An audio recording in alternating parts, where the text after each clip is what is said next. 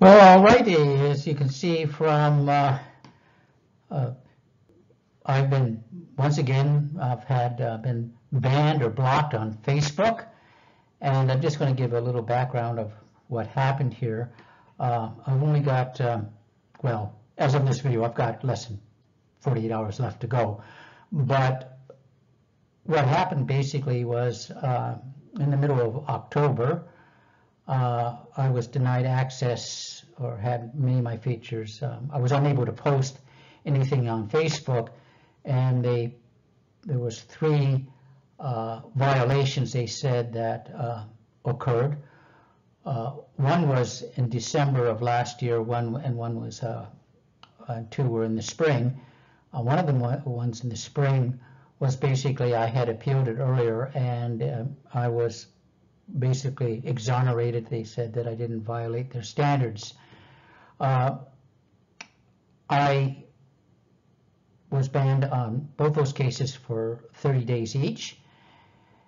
And when I went to appeal it, saying, hey, listen, guys, I already served my time. They are not letting me contact them. If you notice down there, down in the bottom corner, it says, let us know if you feel that I didn't go against the community standards. And they won't let me contact them. So that let us know is rather bogus or useless. Certainly are unable to contact them.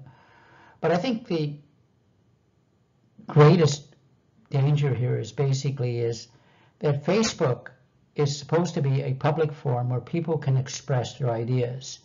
It's open to people, ordinary people who do not have any political power or supposed to have any political power or don't have a lot of money, where they can exchange their ideas with people who they agree with, and also, most importantly, with people they disagree with.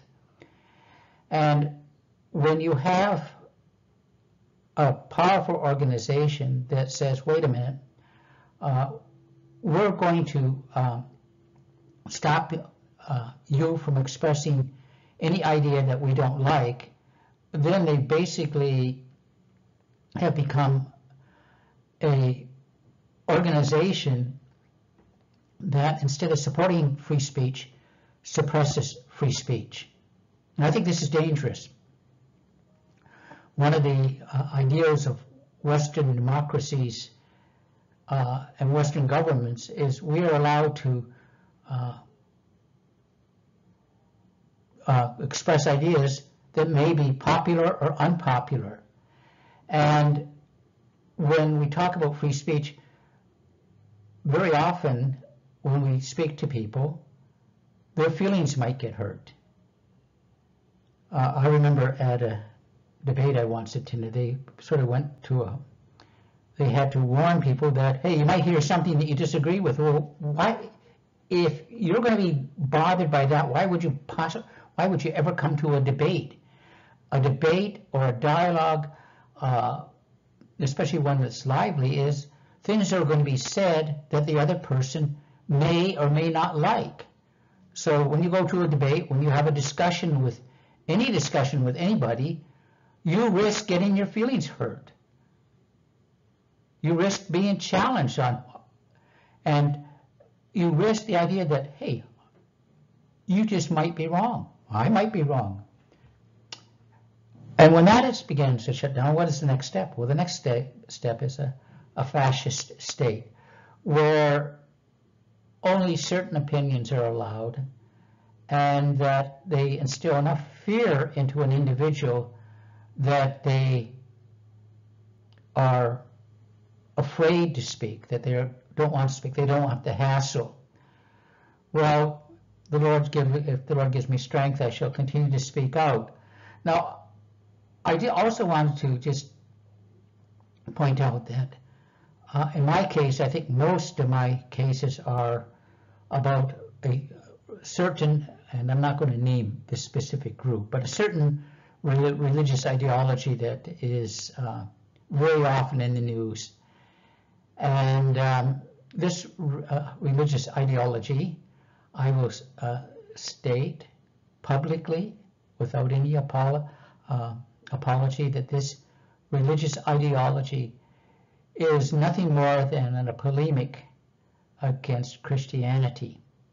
And its sole reason for existence is to deny the triunity of God, to deny that Jesus Christ is God the Son come in the flesh, and to deny that the crucifixion. So just give it a moment of thought. You know which group I'm talking about, but I dare not name them in case I'm accused of targeting a specific group. But do your own research and come to your own conclusions on which ideology I am talking about regarding this. But I will continue to speak, and I will address the issues that are very that have they bring up. In fact, I'm going to have a answer specific questions from posts that I've seen from the individuals of this particular religious ideology, and answer the questions. Most are really bad because the questions are based on a false premise, and some are better than others. And I will go and look at some of the better ones because Christians very often ask these same questions too, or are a bit confused on it. Anyways, I want to say thanks for watching, and may God bless. Oh, I do need to explain the green background. I'm trying to work on a green screen, and I'm trying to get things set up properly so that we can make the videos look a little bit better. Please watch my videos on my YouTube channel. I've learned to get that up and going. And I'll just say again, thanks for watching. Have a great day, and may God bless.